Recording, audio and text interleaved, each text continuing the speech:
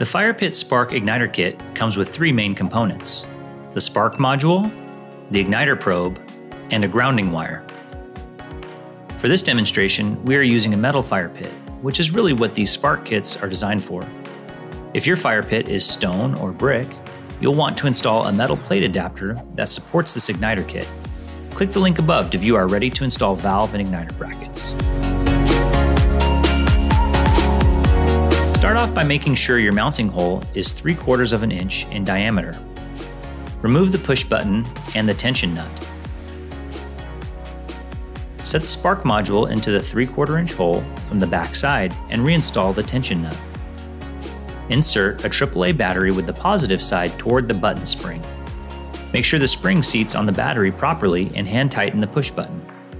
This should thread on easy, so if it's difficult, make sure you're not cross-threading the cap. Once the battery is installed, you should be able to push the button and hear the clicking sound of the spark, as well as see an actual spark on the back side of the spark module. If you're not seeing this, double check that the battery is inserted correctly, that it is indeed a new battery, and that the spring didn't fall out by accident. Next, it's time to install the igniter probe. Make sure the igniter hole on your burner pan is a 1/2 inch in diameter. This should be approximately 1 to 1.5 inches away from the outermost fire ring, whether on the inside or the outside, with the goal of the probe being right next to a burner hole. There are two nuts securing the adjustable probe to the igniter probe. Remove the bottom nut, feed the wire down the 1/2 inch hole, and set your igniter probe in place.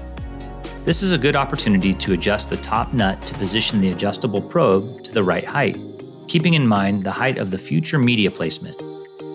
Flip the pan on its side and feed the bottom nut back onto the wire and tighten to the pan. This will securely position your igniter probe. Now it's time to attach the grounding wire. Loosen one of the nuts that's holding the igniter plate in place and use the existing screw to fasten the grounding wire. If you're using your own pan, you'll want to drill a hole and attach using a screw and a nut. This is a critical step since without the grounding wire, your igniter system will not work. Angle the grounding wire down and away from the pan to prevent it from overheating. Attach both wires to the back side of the spark module. It doesn't really matter which wire connects to which prong. Once you set your burner pan back in place, it's time to adjust and tune the system. We will demonstrate a few different scenarios that will keep your igniter from working properly and how to adjust accordingly. Here's an example where the igniter probes are too far apart. When we push the spark button, you'll notice that the spark is acting erratic and is not concentrated at the tip of the probes. To solve this, simply bend the adjustable probe closer to the fixed probe. These should be approximately 1/4 inch apart. Now adjusted, you can see that the spark is concentrated at the probe tips, which is exactly what we want. Another necessary adjustment is to align the fire ring and igniter probes. If you fail to do this, gas might be flowing out of the burner, but if the gas isn't aligned with the spark, it will have difficulty igniting. Simply turn the fire ring or angle the igniter probe until they are right next to each other. Once everything is adjusted properly, you should be able to light your fire pit burner. Make sure to turn the gas on slowly. This is quite possibly the most common mistake made. If the gas is coming out of the burner too quickly, the force of the gas is too much for the spark to grab hold of and light. The solution is simple. Start the gas slowly, and it should light right away.